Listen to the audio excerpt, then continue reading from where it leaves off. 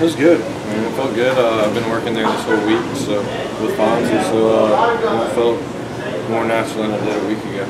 How much experience have you had at second base? Because in high school and college, you didn't play much second base at all. You really mostly catcher or DH type.